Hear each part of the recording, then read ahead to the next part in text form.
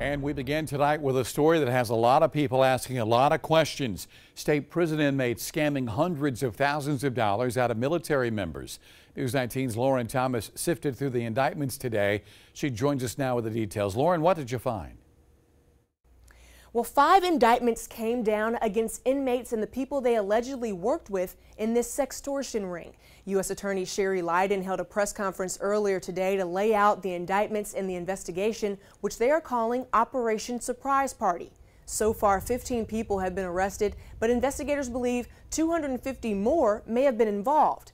Of those 15, 5 are inmates. They are Rakeem Spivey, Wendell Wilkins, Jimmy Dunbar Jr., David Dempsey, and Antoine Lamar Matthews.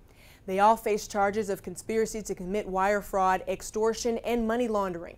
The indictments explain that these inmates would use smartphones that were smuggled into the prisons to join internet dating websites and posed as young women who were seeking romantic relationships.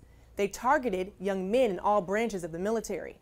They would then send nude photos of young women that they got off the internet to the military members, requesting nude photos and personal information in return. After the photos were exchanged, that's when the inmates would pose as the fathers of the young women they were claiming to be, explaining to the military member that his daughter was a minor, threatening to notify law enforcement unless military members paid money. Now, the inmates would use MoneyGram, PayPal, Western Union, and Walmart to receive the money and would have friends and family members go to pick it up.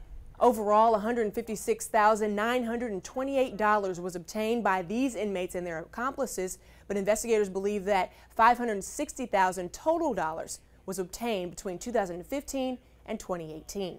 Now, investigators say this is just the first phase of Operation Surprise Party. They expect to make more arrests in the future.